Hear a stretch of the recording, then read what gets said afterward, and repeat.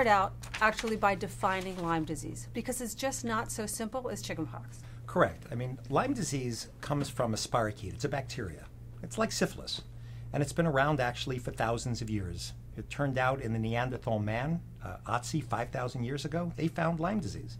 So it's not a new disease. It's been around for a long time. You get it from the bite of an infected tick.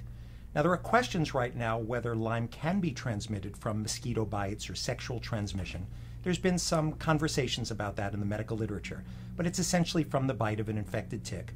And the problem is that most patients who see me don't just get Lyme disease. They get a lot of other infections because these ticks are containing multiple bacteria, multiple viruses, parasites. So it's very complex.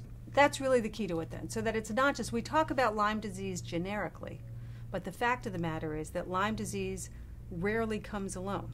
That's correct. Yeah, if Lyme was alone, first of all, when you treat it at the level of a bullseye rash, and by the way, half the people don't get rashes at all, and of the ones who do get rashes, only about 15, 20, 25%, it actually looks like a bullseye.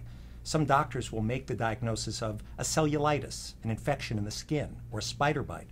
So you don't have to get the rash to have Lyme disease. The problem is that if you get it early, you can cure it in 75 to 80% of the time. But when you don't get it early, that's when it goes on to the chronic disease state. You get persistent symptoms, and those are the people who generally have come to see me after they've seen 10 to 20 doctors.